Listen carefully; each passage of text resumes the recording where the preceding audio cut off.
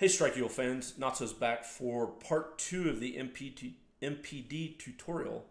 What I'm going to do is I'm going to talk about where we left off on the screens. I'm going to concentrate on how you actually program the screens now for the ability to be able to use Hotas to be able to scroll through those. We talked last time about the screen setup itself, just as a refresh.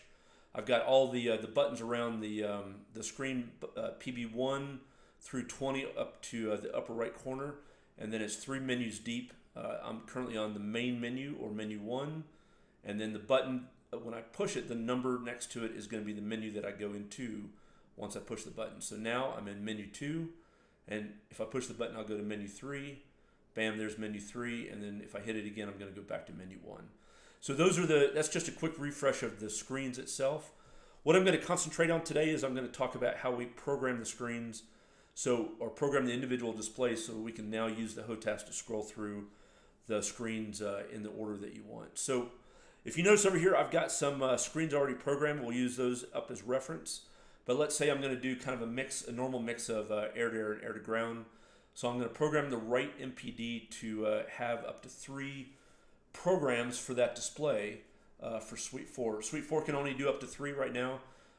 Later suites you can go more than that, but for right now we'll concentrate on the 3 for Suite 4. So the way you do it, if I want to program up to those 3 screens, I start with PB6. I'm going to hit PB6 and I'm going to box program, and now I can go ahead and start selecting the menu options or the individual display options up to 3. So let's say I'm going to go 2s for number 1. I'm going to pick a armament screen for number 2. And let's put the HUD display, the repeater display up for number 3, just if I want to monitor something. So that's as easy as it is. You can set those 3 up, and now the scroll is going to be in that order as I go through. And I'll talk about the actual Hotas itself. But now you can see it's going to go 2s, air-to-ground armament, or I'm sorry, just the armament page, and then the HUD repeater. And then it just cycles through all of those as I go.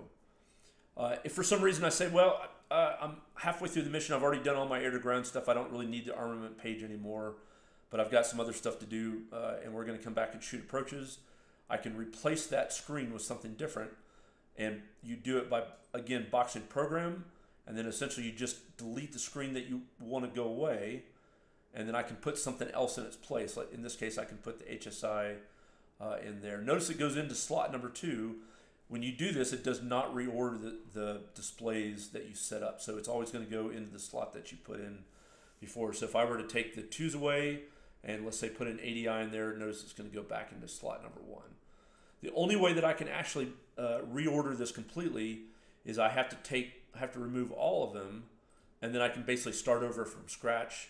Let's say for whatever reason I wanted the HUD first, and then 2s, and then TSD, and so forth, and then I'll have those screens now in that order as I go. So that's how I do that.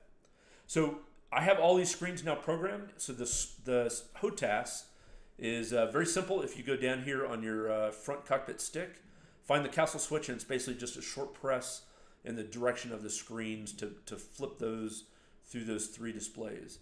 So in this case, I'm going to go right, short press, I'm going to go right, castle, castle right again, and so forth. Same thing over here on the left, I can go castle left. Again, short press, left.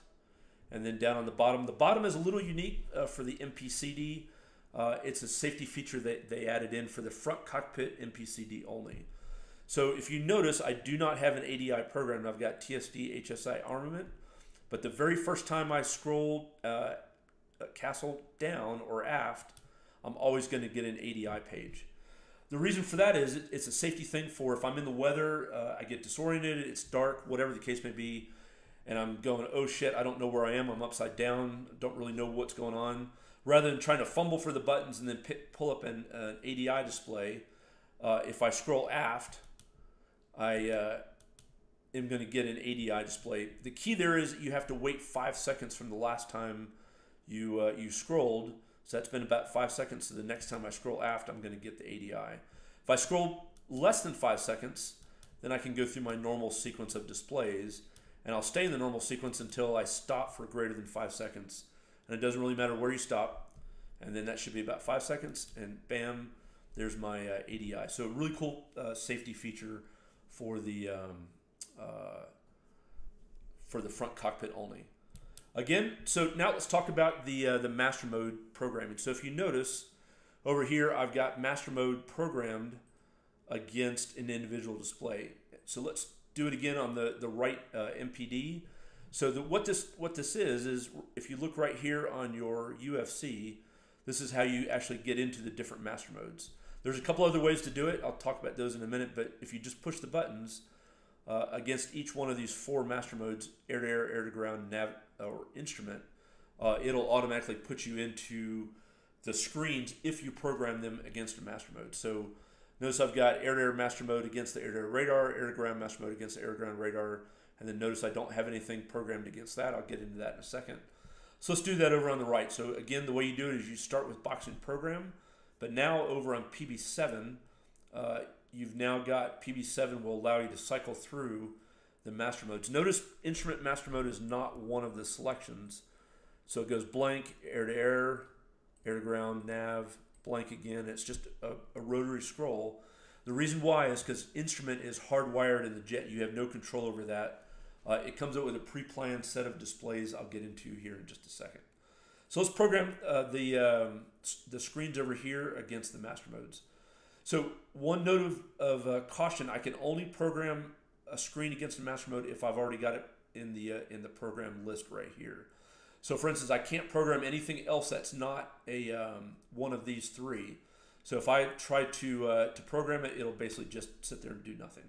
So let's put the air to ground against, let's put air to air against the 2s, which would sort of make sense. So I'm going to click that and notice air to air comes up against it. Scroll over to air to ground. Let's say I'm going to put the HUD display against that. And then for nav master mode, I'll put the TSD against that.